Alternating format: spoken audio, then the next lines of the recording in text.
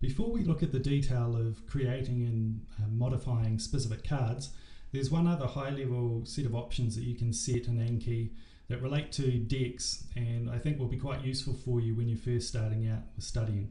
So we'll look at that now. I'm currently in the browse view, and I'll get out of that because we actually want to be looking at the deck view. And you'll see that there are a number of new and due card indicators against each deck. So new of 8 means that there will be 8 new cards shown to me if I study the demo deck. A number of 101 under the due means that if I study the definitions deck, there will be 101 cards that I've seen before, but which are up for review today. And there were no new cards that I would see if I studied that deck. And we can change the number of new or review cards that we'll see for a given deck for a given day by selecting options from the drop down at the right of each deck.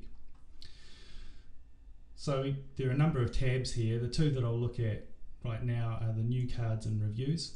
Under new cards, there's an option for new cards per day, which is currently set at 30. Now for the demo deck, it's only showing me 8, and that's only because there are only 8 new cards in that deck. If there were more, it would show me more, up to the number of 30. And there's a similar setting for reviews. I've currently got mine at 50 a day, and there are no cards that I'll be reviewing in the demo deck, but again, if there were up to 50, it would have that number in the due list for the demo deck.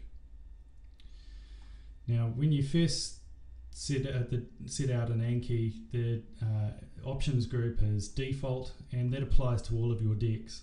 So a change in your new cards, if you put this up to 40, that will actually apply to all of your decks.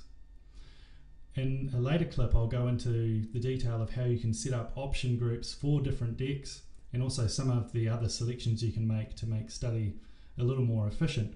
But I just wanted you to be aware that those settings are available to you, so that if you're wanting to start relatively quickly, you can make those changes to suit your study style.